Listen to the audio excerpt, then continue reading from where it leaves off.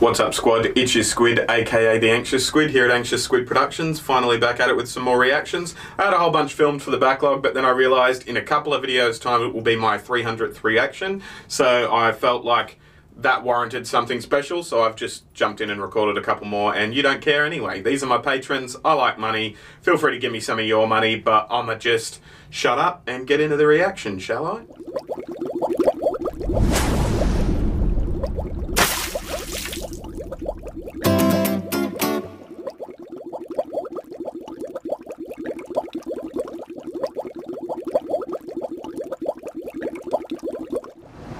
Thanks for your patience in between uploads as always, guys, and if this is the first time you've seen me, do me a solid and hit the subscribe button. Do it on blind faith. You haven't even seen me react yet, but please do me a solid. The only thing I've heard about Brian Vance is that he fucked everything up. I feel like that's the guy. He's the son of another guy or something like that. I don't know. People have told me in the comment section that he's the one that maybe changed to the new format, maybe for playoffs. I could be wrong, but I could be wrong. I mean, I could be wrong, but I could be right. For the championship, you know, the format and to the playoffs, or anyway, as I said, I'm going to shut up and get into the reaction. Was at the forefront for NASCAR's downfall for quite some time. He was a third-generation chairman. As always, if you want to actually see the video there without my reaction, without me talking all the time and stuff like that, the link's in the description. Feel free to click it. And CEO of NASCAR from 2003 to 2018. Whenever sports fans complain about Roger Goodell in the NFL or Adam Silver in the NBA, I just sit back and laugh. Because Brian Vance makes both of those guys look good by comparison. In today's video, we are going to examine NASCAR before, during, and after the Brian Vance regime. So let's get into it. Bill France Jr. took over as Executive Chief and CEO of NASCAR in 1972, ushering in the modern era. His time running NASCAR was overwhelmingly positive because he took NASCAR from basically a regional southern sport and turned it into a national phenomenon. He was like the Vinnie Mac Sr. of racing, I guess. To sponsor the entire sport. Thus, the Winston Cup Series was born. He was able to get CBS Sports to broadcast the first ever Daytona 500 flag-to-flag live in front of a national audience. Good on him. The race was a major success. That's one with the punch on at the end, yep. Leads in striking deals with ESPN in 1980, and then TNN and TBS in 1990. Fast forward to 1999, and France would do the unthinkable. He would work out a record-setting $2.4 billion television deal with Fox, NBC. That's pretty big. That's a big deal. He was also able to bring NASCAR into... Someone needs to do something in terms of broadcast rights now, don't they? Because NBCSN is getting no more of that channel. It's getting kicked off. You know what I mean? So like, where's the NASCAR going to go? I don't know. Do we know yet? Let me know in the comments. Countries. In 1988, NASCAR ran the Goodyear NASCAR 500 over in Australia. Then from 1996 to 1997, they would run a couple races in Japan. Obviously, I didn't know that. That's cool. He was a terrific CEO, but he wasn't perfect. Some of the negatives on his resume include leaving the historic North Wilkesboro Speedway in the late 90s for bigger markets such as Texas and Fontana. He also didn't put much of an emphasis on safety either, because from 1972 to 2000, 13 drivers would die. Lastly, you have the 2004 schedule realignment. Beginning in 2004, NASCAR would move its Labor Day date over to Auto Club Speedway, effectively replacing an annual tradition, the Southern 500. Mountain Dew. To make this I've reviewed a couple of their drinks in my review playlist. 500 over to the check that out. Final race of the year, replacing Rockingham. So we now fast forward to 2003, and the sport is in great health. At this point, it has become a cultural phenomenon and is fast approaching the NFL's TV ratings. It's the second most watched. It was a big deal then, apparently. This was its heyday. This race could eventually be the most watched sport in the entire country. But on September 21st, 2003, NASCAR was changed forever. This morning, Brian Vance attended the drivers' meeting for the first time as chairman and CEO of NASCAR. Right. After the drivers' meeting, he stopped by to spend a few minutes right here on the wagon. First of all, congratulations. You've been busier than a rookie making his first start at Bristol. A busy week for NASCAR and for yourself. That's a hell of a saying. It's been exciting, and as I said earlier in the week, I'm very motivated, and we've got such a great, passionate fan base. You can feel the energy here today, and I'm just excited to do my part to make sure that we're moving forward, and I'm very excited about it. Brian France took over as chairman and CEO of NASCAR in 2003. Believe it or not, the first changes he makes to the sport are actually quite positive. His first move was to create a new rule that drivers were no longer allowed to race back to the start-finish line when under caution. He then negotiates a brand new title sponsorship deal with Nextel Corporation. Thus, the NASCAR Nextel Cup Series is born. He introduces a brand new point system where only the top 10 can compete for a championship in the final 10 races. Now, this would be called the chase for the cup. At the time, a lot of fans were pretty intrigued by this points format. You see, Brian France didn't always make bad decisions. Okay, now let's start getting into the bad decisions he made. The first of many bad decisions was the 2005 schedule realignment. Unlike 2004's, this one involved a lawsuit. SMI's thought that his first race at Texas was popular enough to warrant another date. Pretty soon, the company was pressing NASCAR to give them another date, but NASCAR wouldn't budge. NASCAR eventually reached a settlement, and it was this. ISC sold Rockingham to SMI, who in turn gave the race to Texas. This not only cost Rockingham that makes sense. Date, but left it's convoluted, but it makes sense. It was then announced that Darlington would lose its second race. Well, they obviously got second race. I was going to say they obviously got it back, but maybe not. Darlington to the spring for only one event. Lastly, NASCAR would move Fontana over to the second race of the season, replacing Rockingham. NASCAR was making moves into bigger markets, and in the short term, it actually It's a weird pink paint job, but I like it. In the 3-car as well. Brian France was named one of it's a 31, I was going to say. By the Sporting News. 3-car in pink. Fucking what? Horrible idea. Crisis averted. I'm gonna go back because I wasn't listening to this dude. Sorry, mate. For only one event. Lastly, NASCAR would move Fontana over to the second race of the season, replacing Rockingham. NASCAR was making moves into bigger markets, and in the short term, it actually worked. NASCAR would hit its peak in viewership in 2005. Brian France was named one of the 5 this year, the Swans won the flag executives by the Sporting News that same year. Long term, this would turn out to be a horrible idea. During this time, it didn't matter where the Cup Series raced because they would always put on a show with the Gen 4 cars. Unfortunately, Brian France didn't realize this because in 2007, the sport would introduce a brand new car. The car of tomorrow. This car was heavily criticized for the way it looked and raced. Unlike the Gen 4, this car had more of an emphasis on safety. You could make the argument, however, that these same safety could have been implemented in the Gen 4 cars and still race fine. Kyle Busch's quote after winning the first Car of Tomorrow race says it all. I'm still not a very big fan of these things. I can't stand to drive them. They suck. Wow, alright. Same season as the Car. See a little smirk on his little smug face as well when he said it. Like, I'm still not a very big fan of these things. Look at his fucking soul patch as well. Like, fuck off. As the Car of Tomorrow debut, you also had NASCAR change up its points format. Glad he shaved that at some point. They would change the chase field from 10 to 12 drivers. Although it is like a bit of a dickhead signifier, isn't it? Like, you see someone with a little dicky thing like that, and that's the only facial hair they have. It's sort of an indicator. Like, every person I've ever met with one of those, fucking tosser. Like, Tomorrow debut, you also had NASCAR change up its points format again. They would change the chase field from 10 to 12 drivers and also added bonus points for wins. Where's the rest of your beard, champ? Fuck. In 2009, NASCAR introduced a brand new drug policy in light of recent failures in the early 2000s. Okay. This would lead to the infamous story of Mayfield versus NASCAR. We knew that somewhere down the line there, all the drivers felt like somebody was going to be the fall guy for the deal. The Richland was, we're out there practicing, and they get done that day, and they come over, and you need to go to the trailer.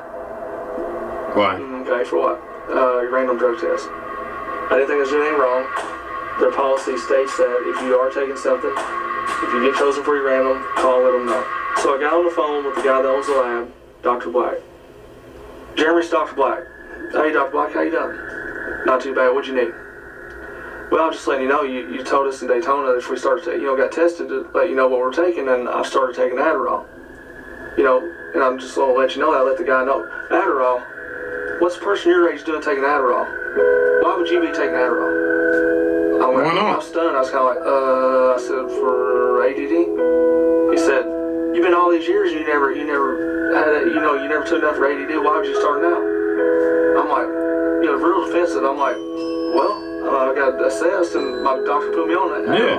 Like, why the fuck? Who is it to you? What's it to you, That motherfucker? don't seem right. He said, first year age should not be taking Adderall, da-da-da. I said, Fuck off. We got a problem. What do you mean problem? He said, listen, well, it looks to me like you're trying to get stimulated for these races. I said, tell you what you need to do is get your assessment report, blah, blah, blah, your prescription history.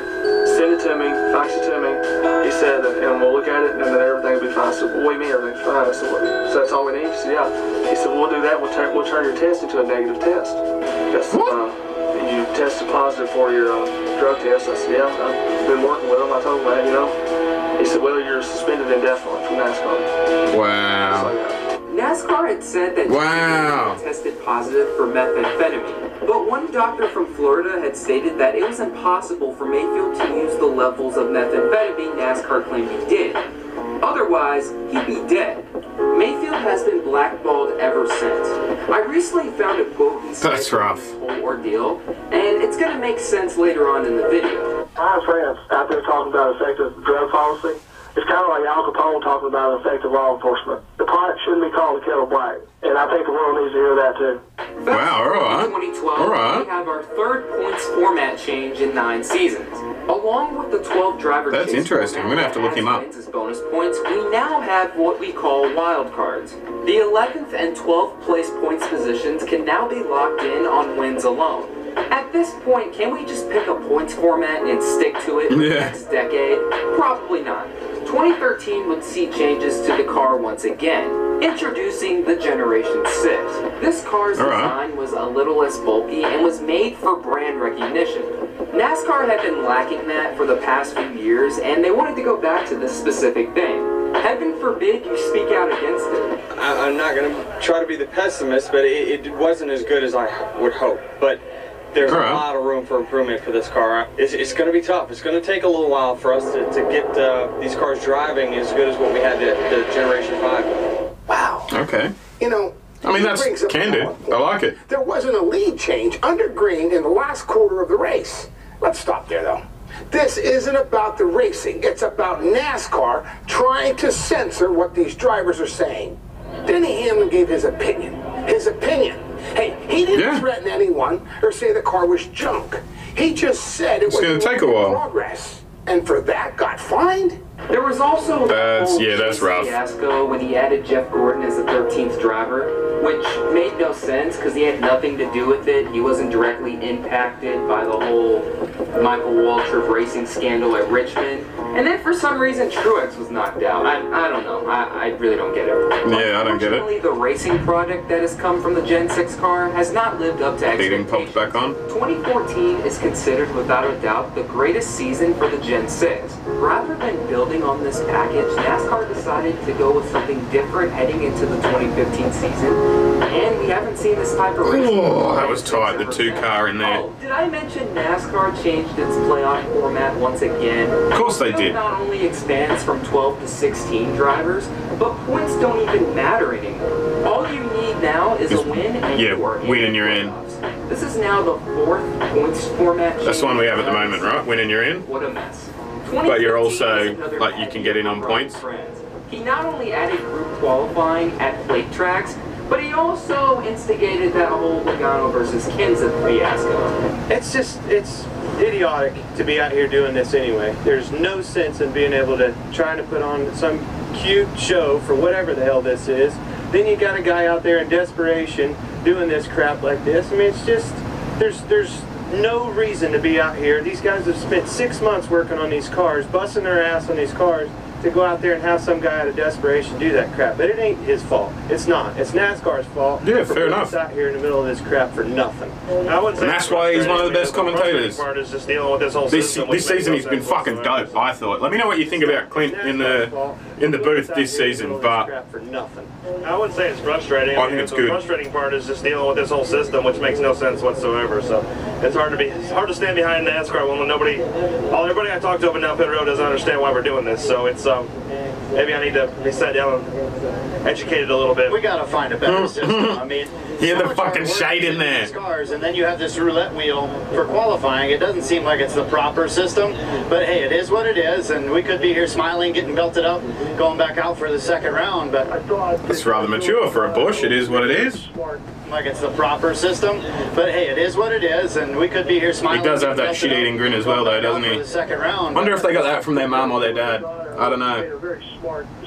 It's the same shit-eating grin, though, so you know they grew up around it. Not only tried to win the race, which, you know, he said he wanted to do, and obviously he did, but the idea to late that race to have an opportunity to put one of the top teams on the outside looking in to the next round, and Matt Kempton has run so well. That's a smart thing to do. You got to give that team a lot of credit. And Kempton cleared by Logano. Maybe no. Nope. Kempton Bang. takes him out. Literally took him out, drove him into the wall. I've watched another video with that on it, actually. Oh my gosh, what a mess. Kenseth would be suspended 2 races for this incident. 2016 had 2 massive issues.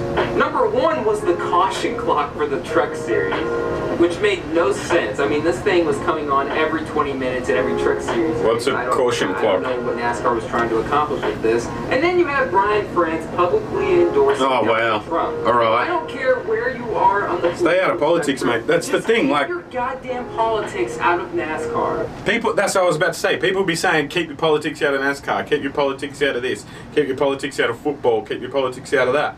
You know, and it's like, when the fucking CEO is going and campaigning for cunts on the political, like, it's a bit hard to keep politics out of it, isn't it? You know, like, fuck. This actually angered the owner of the Truck Series title sponsor, Camping World, who Yeah. would go on to publicly denounce this endorsement.